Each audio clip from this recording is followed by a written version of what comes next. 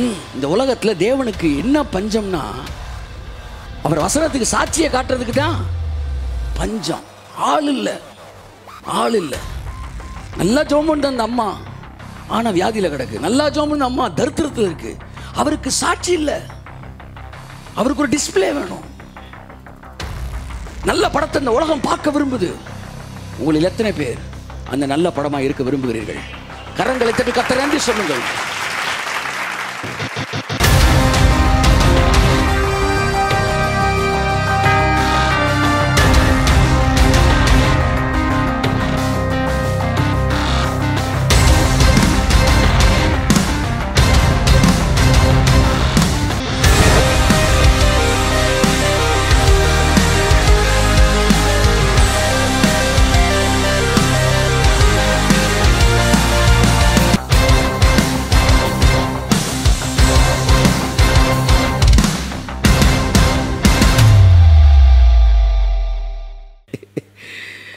எத்தனை பேர் சாட்சியாக இருக்க ஆசைப்படுறீங்க? தன்னால் எல்லாரும் விசுவாசிக்கும்படிக்கு அவன் சாட்சி கொடுக்க சாட்சியாய் வந்தான். ஸோ அது வரைக்கும் எதரா காமிச்சு பார்த்து கர்த்தர் பார்த்து எதை காமிச்சு இவன் எக்ஸ்போஷர் இவனுக்கு வந்து இவன் மனசை மறுரூபப்படுத்தல் நினச்சிக்கிட்டு இருக்கும்போது ஒரு நாள் நீங்களே சாட்சியாக வந்தோடனே அவர் சொல்லுவார், இங்கே பாரு, இவனை பார்த்தா நீ டிரான்ஸ்ஃபார்ம் ஆயிடுவேன். ஒரு நாள் நம்மளே ஒரு எக்ஸ்போஷராக மாறிடுவோம். மற்றவங்களுக்கு நம்மளே ஒரு என்னவா மாறிடுவோம். அவனுக்கு வந்து ஒரு விஷனாக மாறும்.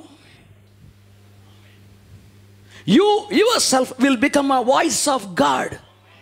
நீங்கள் தேவனுடைய சத்தத்தை இன்றைக்கு பேசிக் கொண்டிருக்கிறீர்கள். நாளை நீங்களே சப்தமாய் வந்து நிற்பீர்கள். உங்களை பார்க்கிறவர்கள் நீங்கள் 3 மணி நேரம் பண்ணின செய்தியை அந்த நாட்களில் விசுவாசிக்காதவர்கள் நாளைய நாட்களில் உங்களை பார்த்தவுடனே விசுவாசிக்க ஆரம்பிப்பார்கள். ஸ்டார்ஸை காமிச்சுட்டு இருந்தாரு, அங்கே யாருமே இல்லை. நாளைக்கு உங்களை தான் காட்டுவார். ஏன்டவர் என்ன காட்டுற? நீ தான்டா ஸ்டாரு. கையை தட்டுக்க மாட்டவருக்கு. ஆமாம், சூப்பர் ஸ்டாரு, சுப்ரீம் ஸ்டாரு, நம்ம தான் ஸ்டாரு. நாளைக்கு நம்மளை காட்டுவார் தேவன். உங்களுடைய மனதை என் இளம் வயதிலே மிகப்பெரிய ஊழியர்களை தேவன் காண்பித்தார். மிகப்பெரிய திரள் கூட்டத்தை காண்பித்தார். கர்த்தர் சொல்ற, நாளை உன்னுடைய ஊழியம் இப்படித்தான் இருக்க போகிறது. அந்த எண்ணம், அந்த படம் என் மனதை மறுரூபமாக்கியது. உங்களை ஆரோக்கியமானவராய் பாருங்கள். பைபிள் சொல்லுதுல ஒரு படம், அந்த படத்தை கற்பனையை தட்டி விடுங்க. வார்த்தைக்கு படத்தை கொடுக்கக்கூடிய வல்லமை இருக்கிறது. மாங்காய், என்ன சொன்னேன்? மாங்காய் புரியுதா உங்களுக்கு? இந்த மாங்காய் இருக்குல்லங்க, இந்த மாங்காய் இருக்குல்ல அப்படின்னு சொன்னப்ப உங்களுக்கு மானாவும் இங்காவும் காவாவும் கண்ணுக்கு வரல, மாங்காய் படம் தான் வந்துச்சு. கையை தட்டுங்க. ஐஸ்கிரீம் அப்படின்னு ஐ வரல, இஸ் வரல, வார்த்தை வரல, படம் தான் வந்துச்சு. வார்த்தை உள்ள போக போக அது படமாய் மாற்றக்கூடிய ஒரு வல்லமை உங்கள் ஆத்மாவுக்கு இருக்கிறது. தேவனுடைய வார்த்தைகளை படமாய் மாற்றக்கூடிய ஒரு வல்லமை உங்களுடைய ஆத்மாவுக்கு இருக்கிறது. என் அன்புக்குரியவர்களே, அதனால தான் தேவன் பிக்சரைஸ் பண்றார். வானத்தை அண்ணாந்து பார், என்ன கூடுமானால் என்னென்ற ஒரு அரைப்புள்ளி இருக்கிறது. அரைப்புள்ளி என்பது 2 வாக்கியங்களுக்கு இடையிலே என்ன இருக்குதான், ஒரு கேப் இருக்கு. ஆபிரகாம் அங்கே எண்ணி இருக்கிறான் என்று தியாலஜின்னு சொல்றான். கடைசியில் அவனால் முடியல. கர்த்தர் பார்த்து சொல்கிறாராம், என்னப்பா முடியல, இப்படித்தான் உன் சந்ததி இருக்குன்னாரு. அதோட விடலை, அடுத்த கடற்கரை மணலை காட்டுறாரு. அதோட விடலை, பூமியின் தூளை காட்டுறாரு. இப்படி தான் அவன் பிள்ளைகள் இருக்க போதுன்றார். அதை பார்க்க பார்க்க பார்க்க அவன் மனது மறுரூபமாக ஆரம்பித்தது. என் அருமையான தேவனுடைய பிள்ளைகளே, எவ்வளோ நல்ல விஷயங்கள் இருக்கு. எவ்வளோ ஒருத்தன் படுக்கையில் கிடந்து லொக்கு லொக்குன்னு இரும்புறவனை தான் நீ பார்த்துக்கிட்டு இருக்கிற. நாளைக்கு நம்ம இப்படி ஆயிடுவோமோ? No.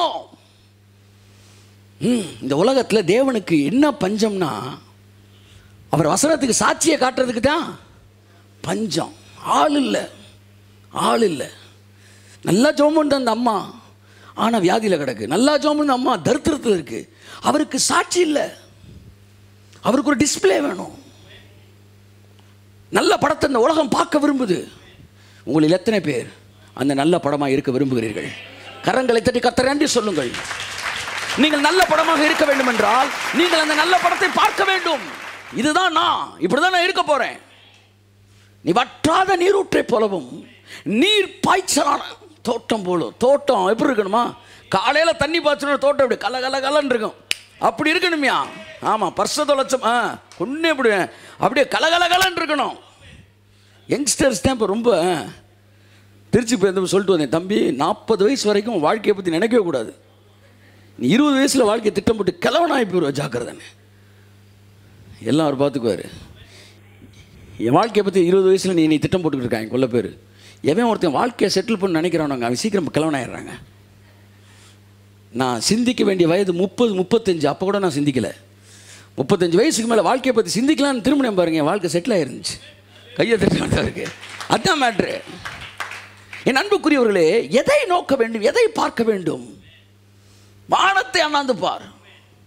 Let your mind be transformed. Be transformed. ஹஷா கரா பாலா தியாங்கரா மானா தியாங்கோ. ஆமென். அடுத்து ஒரு இது மார்க் 5, 37, 38, 39. சீக்கிரம். பார்வை உங்களை எப்படி மறுரூபமாக்கப்பட்ட மனது. தி கன்வின்ஸ்டு மைண்ட். உலகத்தில் நடக்கிற, இங்கே பாருங்கள், எல்லாரும் பாருங்கள். இப்போ வெளியில் இருக்கவனுக்கு ஏன் நம்ம கன்வின்ஸ்டு மைண்டு சொல்லுங்கள். அவனுக்கு எல்லாமே எங்கே நடந்திருக்கு, எதை பார்த்து வந்துச்சு, வெளியில் நடக்கிறது. நமக்கு டிரான்ஸ்ஃபார்ம்டு மைண்டு. நம்ம எதை பார்த்து டிரான்ஸ்ஃபார்ம் ஆகிறோம்? நமக்கு சம்பவங்கள் இருக்குது. எங்கே இருக்குது சம்பவங்கள்லாம்? கையை தட்டுங்க, ஒருத்தவருக்கு.